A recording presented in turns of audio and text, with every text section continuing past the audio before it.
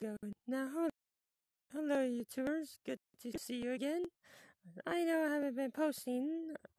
Anyways, the one behind me is technically my wife, but we're not. I'm not gonna. We're not gonna say her age. Is that correct? Yeah, it's private information. Yeah, private information. That is none of you guys' business, by the way, so yeah. keep that in mind. So, first off, the reason why I'm making this video is because there's two things I wanted to say. First thing I wanted to say is, Kim, you left me for a year again to get with Hunk. Hunk, you're the worst son I ever had. You betrayed me, you bastard. Sorry. And what else is there? Both of you betrayed me, so no more. It was. So you don't even believe me? I have one thing. What? One thing I learned from another friend of mine, if you come back to him, Kim, you're not a really good friend. Cause my friend also had other friends that left him because of false accusations. So if you come back to him saying, "Oh, sorry, I didn't mean all that stuff," and blah blah blah, yeah, get the hell out. Nobody wants that. Nobody wants a toxic girlfriend. Because that means you don't even care that you just randomly left him and then choose to come back suddenly. So don't. Because don't even try at this point. Think about it. She didn't even believe me that I can get you back to normal.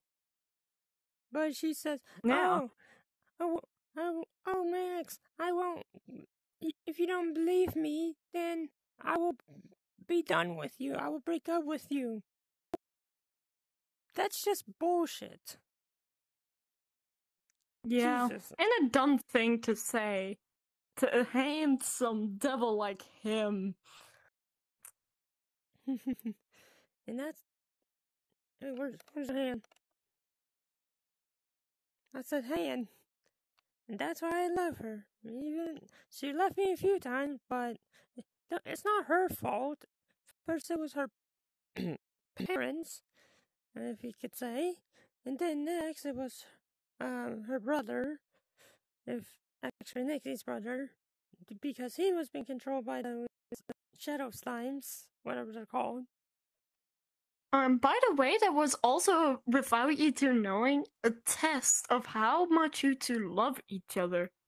And I can say, you don't love him at all. If you just leave him like this. Shame. Shame on you, Kimberly. Just shame.